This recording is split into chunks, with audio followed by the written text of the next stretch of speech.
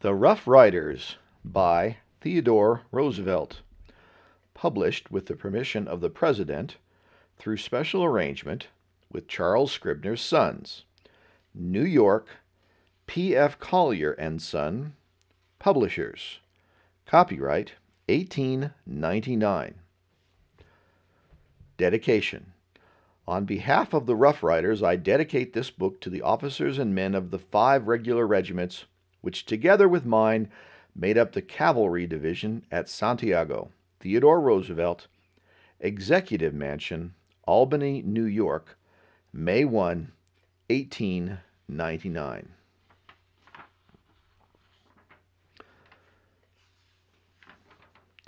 Chapter 1.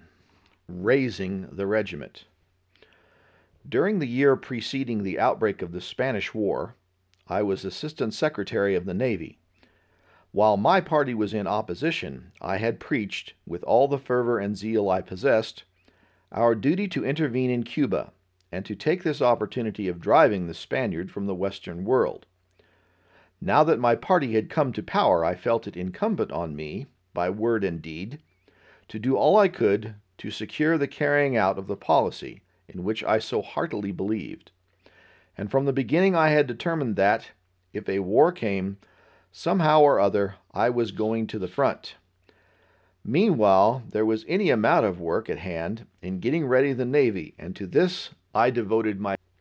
Naturally, when one is intensely interested in a certain cause, the tendency is to associate particularly with those who take the same view. A large number of my friends felt very differently from the way I felt, and looked upon the possibility of war with sincere horror. But I found plenty of sympathizers, especially in the Navy, the Army, and the Senate Committee on Foreign Affairs. Commodore Dewey, Captain Evans, Captain Brownson, Captain Davis, with these and the various other naval officers on duty at Washington, I used to hold long consultations, during which we went over and over not only every question of naval administration, but specifically everything necessary to do in order to put the Navy in trim to strike quick and hard if, as we believed would be the case, we went to war with Spain. Sending an ample quantity of ammunition to the Asiatic Squadron, and providing it with coal, getting the battleships and the armored cruisers on the Atlantic into one squadron, both to train them in maneuvering together and to have them ready to sail against either the Cuban or the Spanish coasts, gathering the torpedo boats into a flotilla for practice, securing ample target exercise, so conducted as to raise the standard of our marksmanship, gathering in the small ships from European and South American waters, settling on the number and kind of craft needed as auxiliary cruisers. Every one of these points was threshed over in conversations with officers who were present in Washington, or in correspondence with officers who, like Captain Mahan, were absent. As for the senators, of course, Senator Lodge and I felt precisely alike. For to fight in such a cause and with such an enemy was merely to carry out the doctrines we had both of us preached for many years. Senator Davis, Senator Proctor, Senator Foraker, Senator Chandler, Senator Morgan, Senator Fry, and a number of others also took just the right ground, and I saw a great deal of them, as well as of many members of the House, particularly those from the West, where the feeling for war was strongest. Naval officers came and went, and senators were only in the city while the Senate was in session, but there was one friend who was steadily in Washington. This was an Army surgeon, Dr. Leonard Wood. I only met him after I entered the Navy Department, but we soon found that we had a kindred tastes and kindred principles. He had served in General Miles' inconceivably harassing campaigns against the Apaches, where he had displayed such courage that he won the most coveted of distinctions, the Medal of Honor, such extraordinary physical strength and endurance that he grew to be recognized as one of the 2 or 3 white men who could stand fatigue and hardship as well as an Apache, and such judgment that toward the close of the campaigns he was given, though a surgeon, the actual command of more than one expedition against the bands of renegade Indians. Like so many of the gallant fighters with whom it was later my good fortune to serve, he combined, in a very high degree, the qualities of entire manliness with entire uprightness and cleanliness of character. It was a pleasure to deal with a man of high ideals, who scorned everything mean and base, and who also possessed those robust and hardy qualities of body and mind, for the lack of which no merely negative virtue can ever atone. He was by nature a soldier of the highest type, and, like most natural soldiers, he was, of course, born with a keen longing for adventure, and though an excellent doctor, what he really desired was the chance to lead men in some kind of hazard. To every possibility of such adventure he paid quick attention. For instance, he had a great desire to get me to go with him on an expedition into the Klondike in midwinter, at the time when it was thought that a relief party would have to be sent there to help the starving miners. In the summer, he and I took long walks together through the beautiful broken country surrounding Washington. In winter, we sometimes varied these walks by kicking a football in an empty lot, or, on the rare occasions when there was enough snow, by trying a couple of sets of skis or snow skates, which had been sent me from Canada. But always on our way out to and back from these walks and sport, there was one topic to which, in our talking, we returned, and that was the possible war with Spain. We both felt very strongly that such a war would be as righteous as it would be advantageous to the honor and interests of the nation, and after the blowing up of the Maine, we felt that it was inevitable. We then at once began to try to see that we had our share in it. The President and my own chief, Secretary Long, were very firm against my going, but they said that if I was bent upon going, they would help me.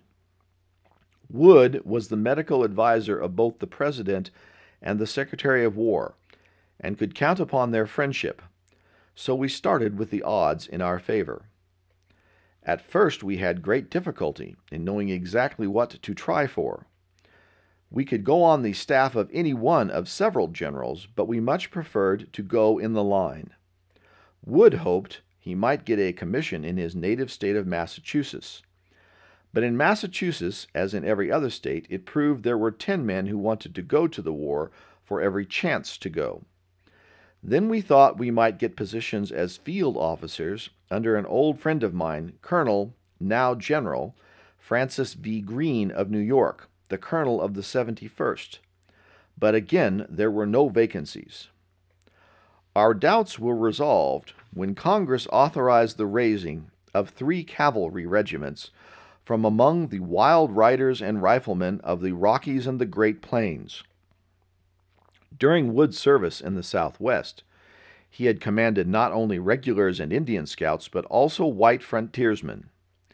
In the Northwest, I had spent much of my time, for many years, either on my ranch or in long hunting trips, and had lived and worked for months together with the cowboy and the mountain hunter, faring in every way precisely as they did.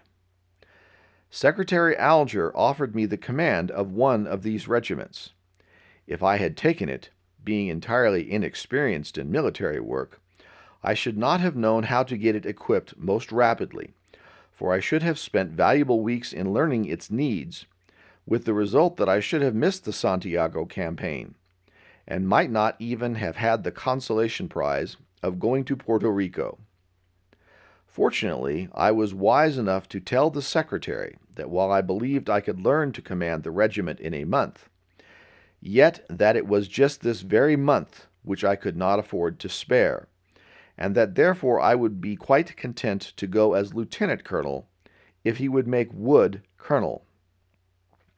This was entirely satisfactory to both the President and Secretary, and accordingly Wood and I were speedily commissioned as colonel and lieutenant colonel of the 1st United States Volunteer Cavalry. This was the official title of the regiment, but for some reason or other the public promptly christened us the Rough Riders, At first we fought against the use of the term, but to no purpose. And when finally the generals of division and brigade began to write informal communications about our regiment as the Rough Riders, we adopted the term ourselves. The mustering places for the regiment were appointed in New Mexico, Arizona, Oklahoma, and Indian Territory. The difficulty in organizing was not in selecting, but in rejecting men. Within a day or two after it was announced that we were to raise the regiment, we were literally deluged with applications from every quarter of the Union. Without the slightest trouble, so far as men went, we could have raised a brigade or even a division. The difficulty lay in arming, equipping, mounting, and disciplining the men we selected. Hundreds of regiments were being called into service by the national government, and each regiment was sure to have innumerable wants to be satisfied. To a man who knew the ground as Wood did, and who was entirely aware of our national unpreparedness, it was evident that the Ordnance and Quartermaster's bureaus could not meet, for some time to come, 1/10 of the demands that would be made upon them, and it was all important to get in first with our demands. Thanks to his knowledge of the situation and promptness, we immediately put in our requisitions for the articles indispensable for the equipment of the regiment, and then, by ceaseless worrying of excellent bureaucrats who had no idea how to do things quickly or how to meet an emergency, we succeeded in getting our rifles, cartridges, revolvers, clothing, shelter tents, and horse gear just in time to enable us to go on the Santiago expedition. Some of the state troops who were already organized as National Guards were, of course, ready, after a fashion, when the war broke out, but no other regiment which had our work to do was able to do it anything like as quick time, and therefore no other volunteer regiment saw anything like the fighting which we did. Wood thoroughly realized what the Ordnance Department failed to realize, namely, the inestimable advantage of smokeless powder, and, moreover, he was bent upon our having the weapons of the regulars, for this meant that we would be brigaded with them, and it was evident that they would do the bulk of the fighting if the war were short. Accordingly, by acting with the utmost vigor and promptness, he succeeded in getting our regiment armed with the Krag-Jorgensen carbine used by the regular cavalry.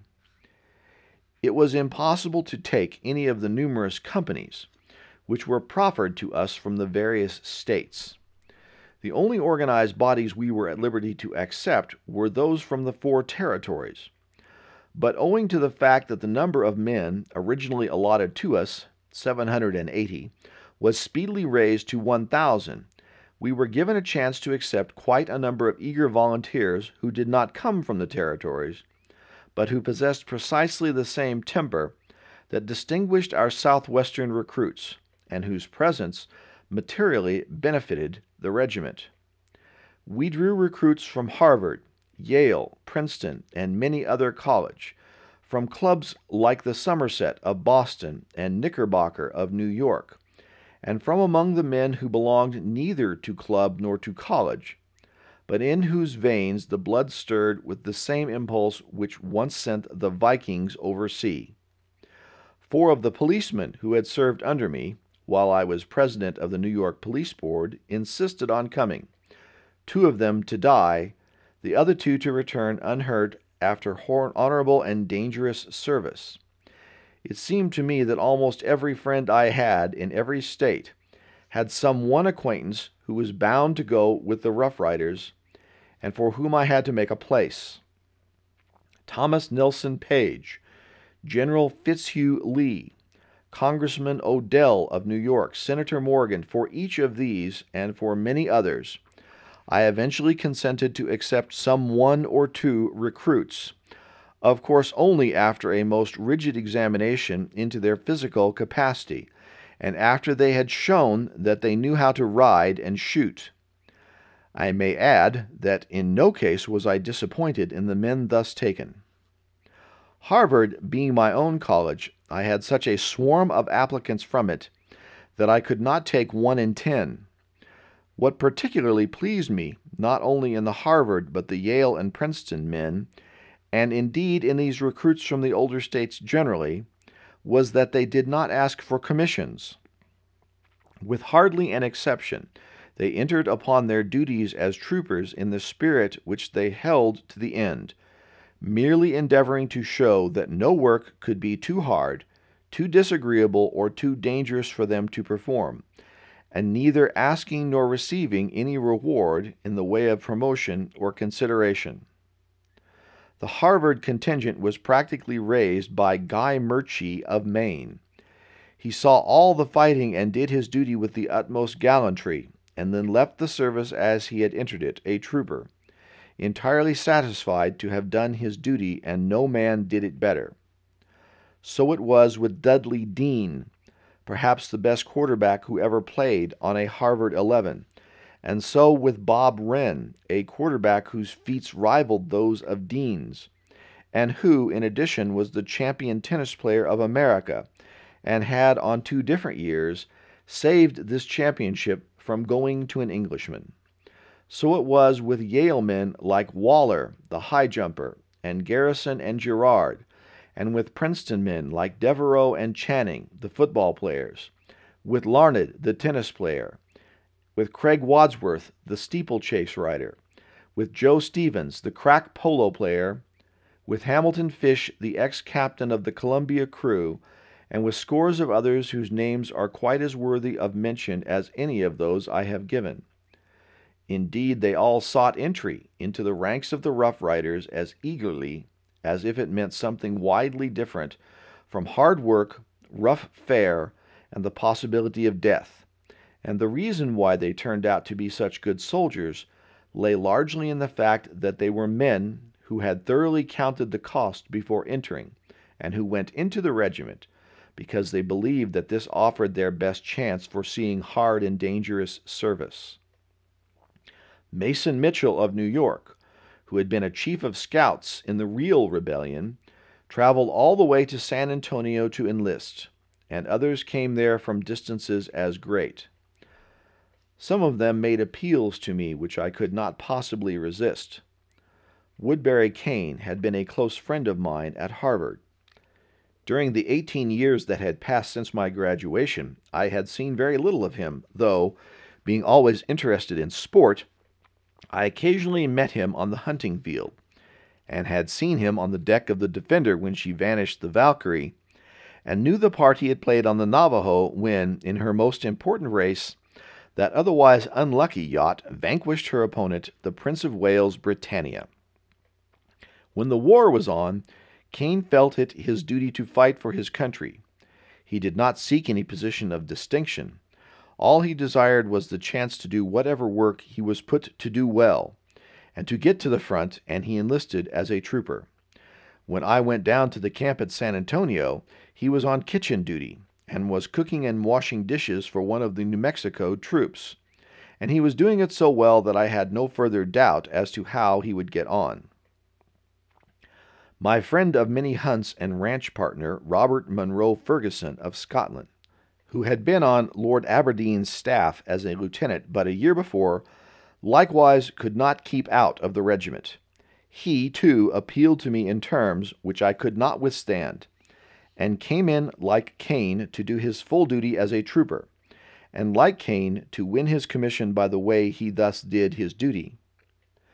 I felt many qualms at first in allowing men of this stamp to come in, for I could not be certain that they had counted the cost, and was afraid that they would find it very hard to serve, not for a few days, but for months in the ranks, while I, their former intimate associate, was a field officer.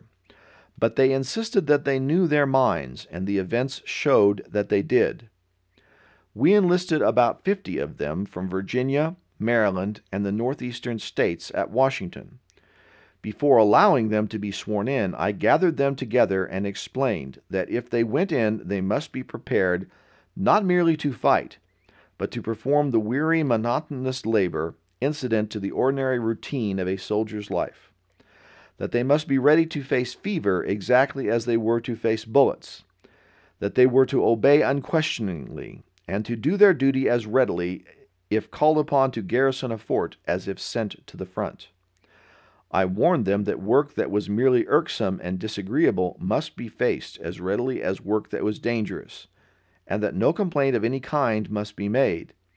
And I told them that they were entirely at liberty not to go, but that after they had once signed, there could then be no backing out.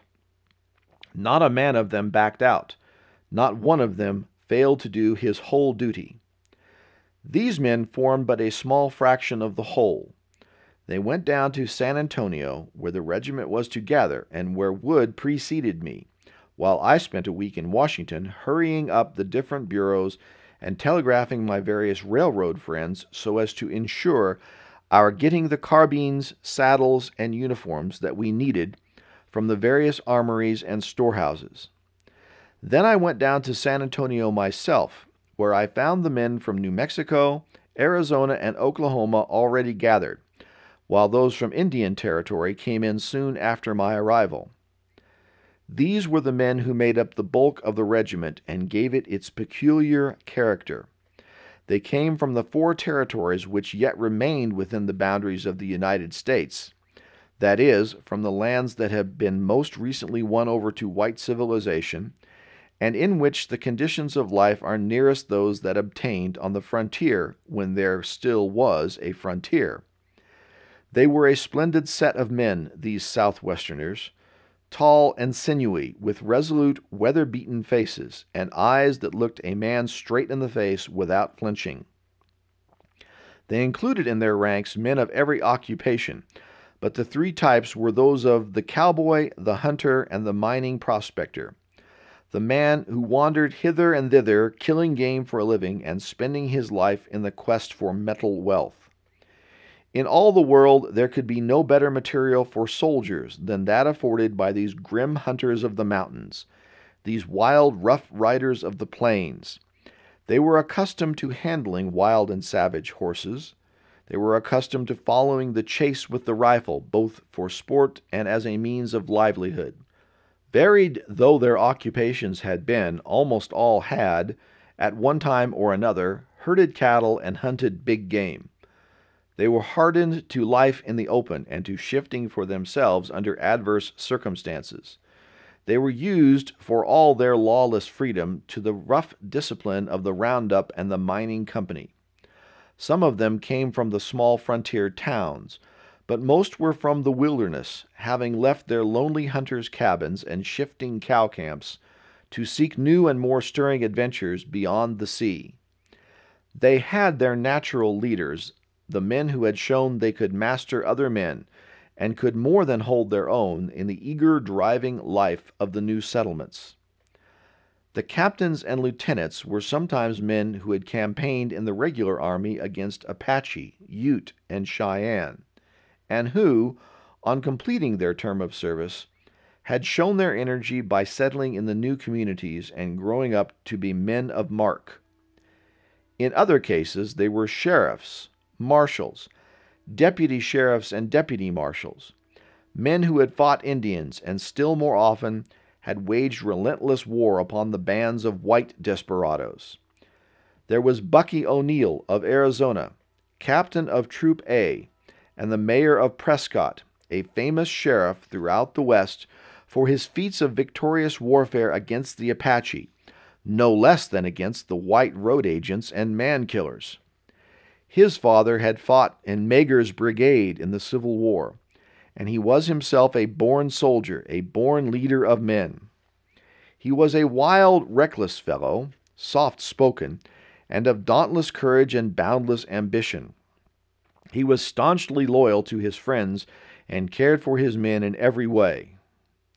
There was Captain Llewellyn of New Mexico, a good citizen, a political leader, and one of the most noted peace officers of the country. He had been shot 4 times in pitched fights with red marauders and white outlaws. There was Lieutenant Ballard, who had broken up the Black Jack gang of ill-omened notoriety, and his captain, Curry, another New Mexican sheriff of fame. The officers from the Indian Territory had almost all served as marshals and deputy marshals, and in the Indian Territory, service as a deputy marshal meant capacity to fight stand-up battles with the gangs of outlaws. 3 of our higher officers had been in the regular army. One was Major Alexander Brody from Arizona, afterward Lieutenant Colonel, who had lived for 20 years in the Territory and had become a thorough Westerner without sinking the West Pointer, a soldier by taste as well as training, whose men worshipped him and would follow him anywhere, as they would Bucky O'Neill or any other of their favorites. Brody was running a big mining business, but when the Maine was blown up, he abandoned everything and telegraphed right and left to bid his friends to get ready for the fight he saw impending. Then there was Micah Jenkins, the captain of Troop K, a gentle and courteous South Carolinian, on whom danger acted like wine. In action he was a perfect gamecock, and he won his majority for gallantry in battle. Finally, there was Alan Caprone, who was, on the whole, the best soldier in the regiment. In fact, I think he was the ideal of what an American regular army officer should be. He was the 5th in descent from father to son, who had served in the Army of the United States, and in body and mind alike, he was fitted to play his part to perfection. Tall and lithe, a remarkable boxer and walker, a first-class rider and shot, with yellow hair and piercing blue eyes, he looked like what he was, the archetype of the fighting man. He had under him one of the 2 companies from the Indian Territory, and he so soon impressed himself upon the wild spirit of his followers that he got them ahead in discipline faster than any other troop in the regiment, while at the same time taking care of their bodily wants. His ceaseless effort was so to train them, care for them, and inspire them as to bring their fighting efficiency to the highest possible pitch.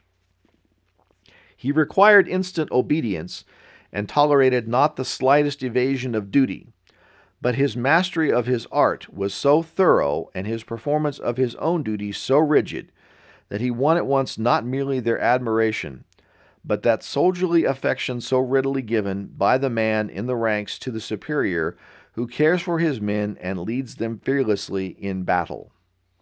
All, Easterners and Westerners, Northerners and Southerners, officers and men, cowboys and college graduates, wherever they came from and whatever their social position, possessed in common the traits of hardihood and a thirst for adventure.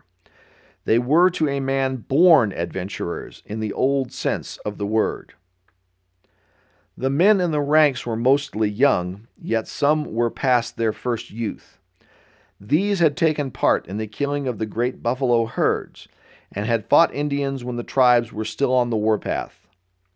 The younger ones, too, had led rough lives, and the lines in their faces told of many a hardship endured, and many a danger silently faced with grim, unconscious philosophy.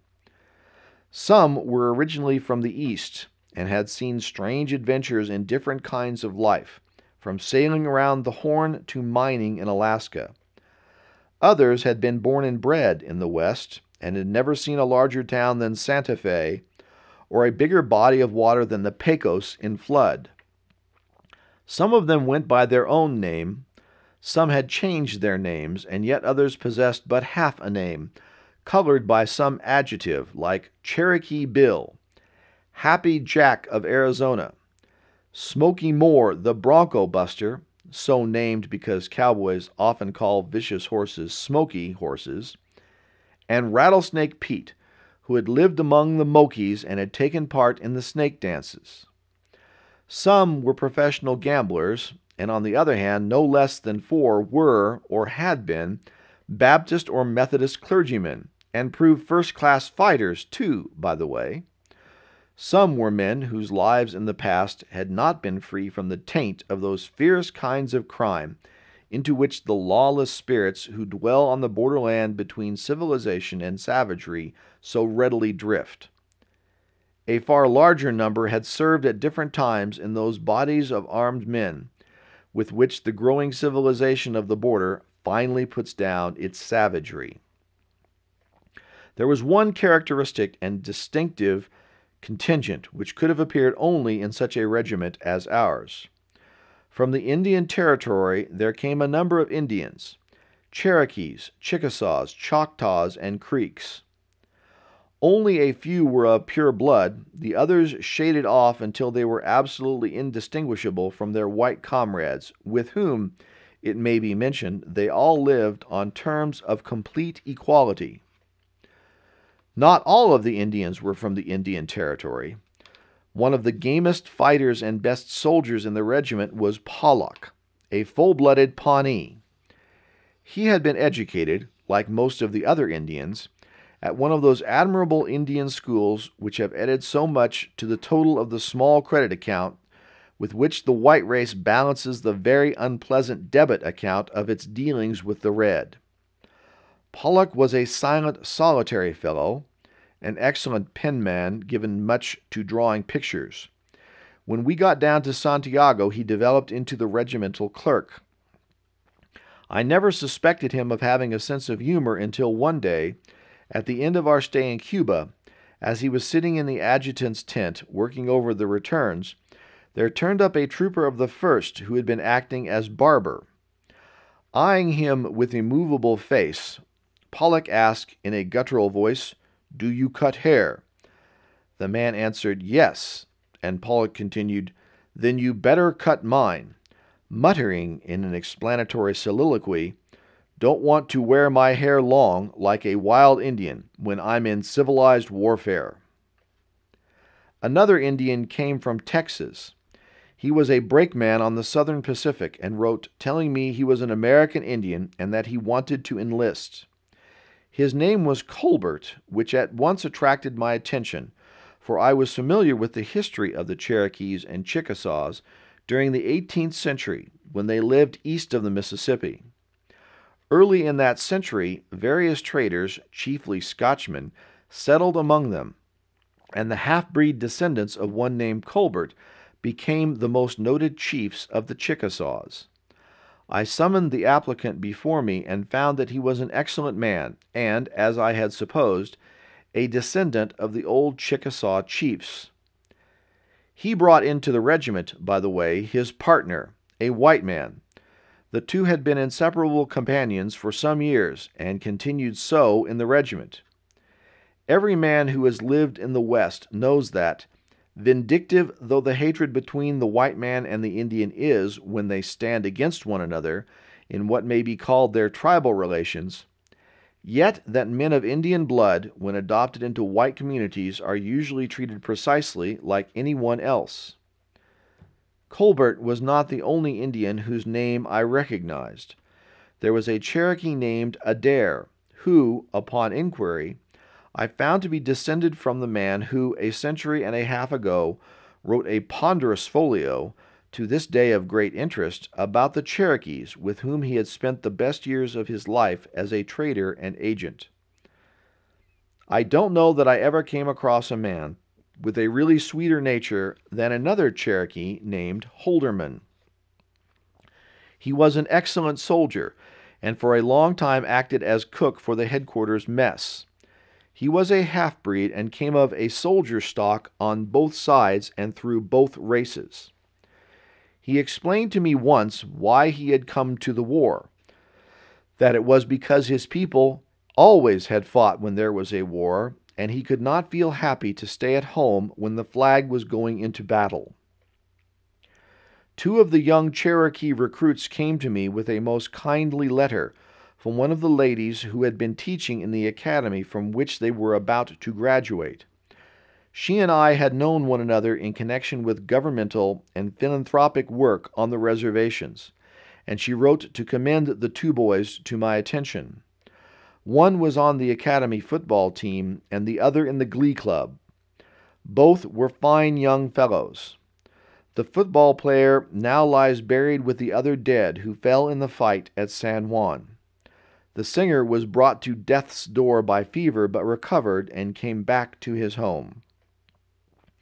There were other Indians of much wilder type, but their wildness was precisely like that of the cowboys with whom they were associated. One or two of them needed rough discipline, and they got it too. Like the rest of the regiment, they were splendid riders. I remember one man whose character left much to be desired in some respects, but whose horsemanship was unexceptionable. He was mounted on an extremely bad bronco, which would bolt out of the ranks at drill.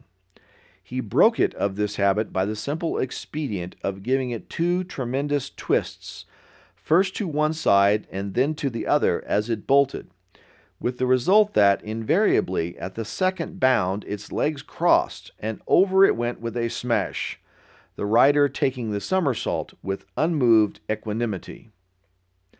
The life histories of some of the men who joined our regiment would make many volumes of thrilling adventure. We drew a great many recruits from Texas, and from nowhere did we get a higher average, for many of them had served in that famous body of frontier fighters, the Texas Rangers. Of course, these Rangers needed no teaching. They were already trained to obey and to take responsibility. They were splendid shots, horsemen, and trailers. They were accustomed to living in the open, to enduring great fatigue and hardship, and to encountering all kinds of danger.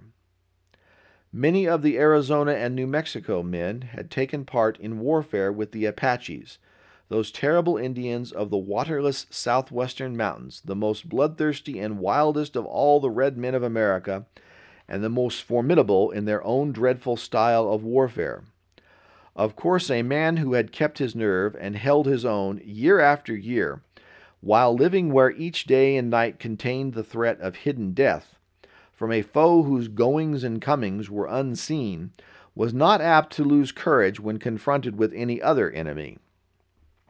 An experience in following in the trail of an enemy, who might flee at one stretch through 50 miles of death-like desert, was a good school out of which to come, with profound indifference for the ordinary hardships of campaigning. As a rule, the men were more apt, however, to have had experience in warring against white desperadoes and lawbreakers than against Indians. Some of our best recruits came from Colorado. One, a very large, hawk-eyed man, Benjamin Franklin Daniels, had been Marshal of Dodge City when that pleasing town was probably the toughest abode of civilized man to be found anywhere on the continent. In the course of the exercise of his rather lurid functions as peace officer, he had lost half of one ear. Bitten off, it was explained to me. Naturally, he viewed the dangers of battle with philosophic calm. Such a man was, in reality, a veteran, even in his first fight, and was a tower of strength to the recruits in his part of the line. With him there came into the regiment a deputy marshal from Cripple Creek named Sherman Bell. Bell had a hernia, but he was so excellent a man that we decided to take him. I do not think I ever saw greater resolution than Bell displayed throughout the campaign. In Cuba, the great exertions which he was forced to make again and again opened the hernia, and the surgeons insisted that he must return to the United States, but he simply would not go. Then there was little McGinty, the bronco buster from Oklahoma, who never had walked 100 yards if by any possibility he could ride. When McGinty was reproved for his absolute inability to keep step on the drill ground, he responded that he was pretty sure he could keep step on horseback. McGinty's short legs caused him much trouble on the marches, but we had no braver or better man in the fights. One old friend of mine had come from far northern Idaho to join the regiment at San Antonio. He was a hunter named Fred Herrig, an Alsatian by birth. A few years before, he and I had hunted mountain sheep and deer when laying in the winter stock of meat for my ranch on the Little Missouri, sometimes in the bright fall weather, sometimes in the Arctic bitterness of the early northern winter. He was the most loyal and simple-hearted of men, and he had come to join his old boss and comrade in the bigger hunting which we were to carry on through the tropic midsummer. The temptation is great to go on enumerating man after man who stood preeminent, whether as a killer of game, a tamer of horses, or a queller of disorder among his people, or who, mayhap, stood out with a more evil prominence as himself a dangerous man, one given to the taking of life on small provocation, or one who was ready to earn his living outside the law if the occasion demanded it. There was tall Prophet, the sharpshooter from North Carolina, sinewy, saturnine, fearless; Smith, the bear hunter from Wyoming; and McCann, the Arizona bookkeeper, who had begun life as a buffalo hunter. There was Crockett, the Georgian, who had been an internal revenue officer and had waged perilous war on the rifle-bearing moonshiners. There were Darnell and Wood of New Mexico, who could literally ride any horses alive. There were Goodwin and Buck Taylor and Armstrong, the ranger, crack shots with rifle or revolver. There was many a skilled packer who had led and guarded his trains of laden mules through the Indian-haunted country surrounding some outpost of civilization.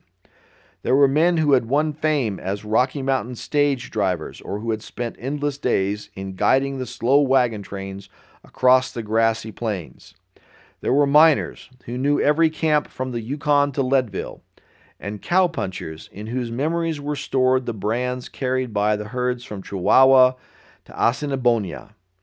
There were men who had roped wild steers in the mesquite brush of the Nueces, and who, year in and year out, had driven the trail herds northward over desolate wastes and across the fords of shrunken rivers to the fattening grounds of the Powder and the Yellowstone.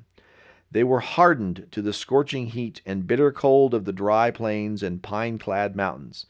They were accustomed to sleep in the open, while the picketed horses grazed beside them near some shallow, reedy pool. They had wandered hither and thither across the vast desolation of the wilderness, alone or with comrades. They had cowered in the shelter of cut banks from the icy blasts of the norther, and far out on the midsummer prairies they had known the luxury of lying in the shade of the wagon during the noonday rest. They had lived in brush lean-tos for weeks at a time, with only the wagon sheet as an occasional house. They had fared hard when exploring the unknown. They had fared well on the roundup, and they had known the plenty of the log ranch houses where the tables were spread with smoked venison and calf ribs and milk and bread and vegetables from the garden patch. Such were the men we had as recruits, soldiers ready-made as far as concerned their capacity as individual fighters. What was necessary was to teach them to act together and to obey orders. Our special task was to make them ready for action in the shortest possible time. We were bound to see fighting, and therefore to be with the first expedition that left the United States, for we could not tell how long the war would last. I had been quite prepared for trouble when it came to enforcing discipline, but I was agreeably disappointed. There were plenty of hard characters who might by themselves have given trouble, and with one or two of whom we did have to take rough measures. But the bulk of the men thoroughly understood that without discipline, they would be merely a valueless mob, and they set themselves hard at work to learn the new duties. Of course, such a regiment, in spite of, or indeed I might almost say because of, the characteristics which made the individual men so exceptionally formidable as soldiers, could very readily have been spoiled. Any weakness in the commander would have ruined it. On the other hand, to treat it from the standpoint of the martinet and military pedant would have been almost equally fatal. From the beginning, we started out to secure the essentials of discipline, while laying just as little stress as possible on the non-essentials. The men were singularly quick to respond to any appeal to their intelligence and patriotism. The faults they committed were those of ignorance merely. When Holderman, in announcing dinner to the colonel and the three majors, genially remarked, "If you fellers don't come soon, everything will get cold," he had no thought of other than a kindly and respectful regard for their welfare, and was glad to modify his form of address on being told that it was not what could be described as conventionally military. When one of our sentinels, who had with much labor learned the manual of arms, saluted with great pride as I passed, and added with a friendly nod, "Good evening, Colonel," this variation on the accepted formula on such occasions was meant, and was accepted as mere friendly interest. In both cases, the needed instruction was given and received in the same kindly spirit. One of the new Indian Territory recruits, after 24 hours' stay in camp, during which he had held himself distinctly aloof from the general interests, called on the colonel in his tent and remarked, "Well, Colonel, I want to shake hands and say we're with you. We didn't know how we would like you fellers at first, but you're all right, and you know your business, and you mean business, and you can count on us every time." That same night, which was hot, mosquitoes were very annoying, and shortly after midnight both the colonel and I came to the doors of our respective tents, which adjoined one another. The sentinel in front was also fighting mosquitoes. As we came out, we saw him pitch his gun about 10 feet off and sit down to attack some of the pests that had swarmed up his trouser legs. Happening to glance in our direction, he nodded pleasantly and with unabashed and friendly feeling remarked, "Ain't they bad?" It was astonishing how soon the men got over these little peculiarities. They speedily grew to recognize the fact that the observance of certain forms was essential to the maintenance of proper discipline. They became scrupulously careful in touching their hats, and always came to attention when spoken to. They saw that we did not insist upon the observance of these forms to humiliate them, that we were as anxious to learn our own duties as we were to have them learn theirs, and as scrupulous in paying respect to our superiors as we were in exacting the acknowledgment due our rank from those below us. Moreover, what was very important, they saw that we were careful to look after their interests in every way, and were doing all that was possible to hurry up the equipment and drill of the regiment so as to get into the war. Rigid guard duty was established at once, and every one was impressed with the necessity for vigilance and watchfulness. The policing of the camp was likewise attended to with the utmost rigor. As always with new troops, they were at first indifferent to the necessity for cleanliness in camp arrangements, but on this point Colonel Wood brooked no laxity, and in a very little while the hygienic conditions of the camp were as good as those of any regular regiment. Meanwhile, the men were being drilled on foot at first, with the utmost assiduity. Every night we had officers' school, the non-commissioned officers of each troop being given similar schooling by the captain or one of the lieutenants of the troop.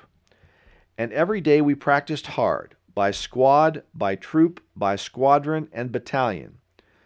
The earnestness and intelligence with which the men went to work rendered the task of instruction much less difficult than would be supposed. It soon grew easy to handle the regiment in all the simpler forms of close and open order. When they had grown so that they could be handled with ease in marching, and in the ordinary maneuvers of the drill ground, we began to train them in open order work, skirmishing, and firing. Here their woodscraft and plainscraft, their knowledge of the rifle, helped us very much. Skirmishing they took to naturally, which was fortunate, as practically all our fighting was done in open order.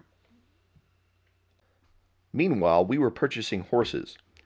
Judging from what I saw, I do not think that we got heavy enough animals, and of those purchased certainly a half were nearly unbroken.